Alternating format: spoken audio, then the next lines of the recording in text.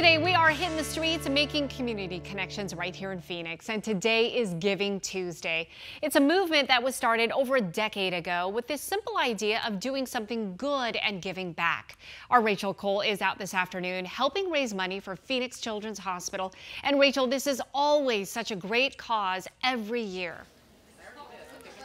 It certainly is, Tram. Look, the phone's blowing up already as we get ready for a busy afternoon. We have the local royalty up here in front and amazing volunteers taking your calls right now. The number is simple, 602-933-4567. You can also donate to givetopch.org. And we want to share a very awesome story about Yalitza, a toddler who overcame a very tough beginning as she was diagnosed with a severe congenital heart disease. Jonathan McCall has that story for us.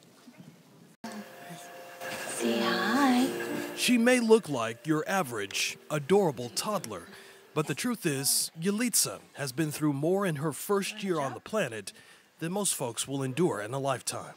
She has had 2 surgeries, open heart surgeries. When she was just a few months old, an undiagnosed heart defect almost took her life. And I remember that day we were driving home and I heard her cry, and it was kind of fainting away, and I turned around and took her out of her car seat while we were driving, and when I grabbed her in my arms, she literally was passing away. Maricela's husband turning the car around and taking them to Phoenix Children's Hospital. Doctors there confirming Yalitza was indeed dying right there in her mother's arms. The little girl and her mother stayed at Phoenix Children's for months, Maricela's comfort coming in her 2 passions, faith and music. The hospital's music therapist, Cindy, brought a piano from storage to Yalitza's room, where Maricela played it each and every day. I would play music, I would sing to her, and I say that it helped her out a lot in her process. And it also helped out my process with her.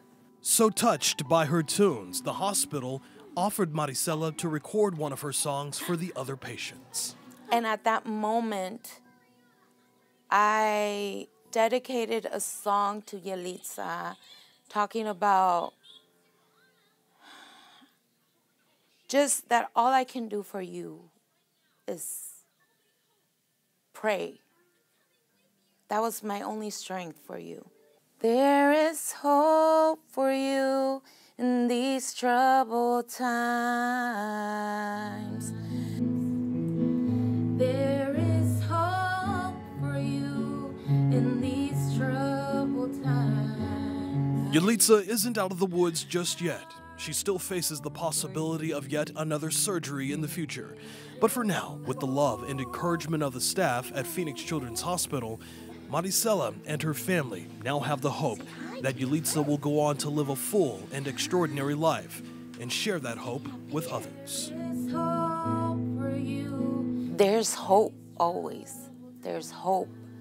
And if you believe that there's hope, that there's a higher person that does miracles and does answer prayer,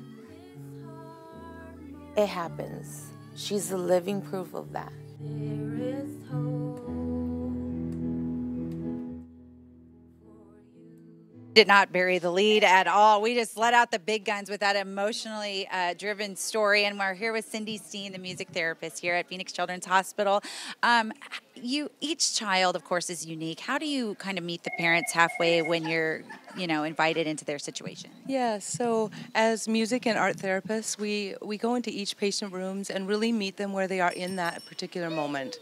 So it's different in every room, but there's always generally lots of fear and anxiety for the most part. Sure. And when, you have 170 programs here at the hospital, so how does this one play such a major role? You said it really does have an effect on the child's well-being, their health. Right. It really does have an effect. And we are that interdisciplinary team that we offer the support in healing, not through medical, but through music and art. So oftentimes we walk into a room of a little child that has so much fear and anxiety, and we say, do you want to play drums with me?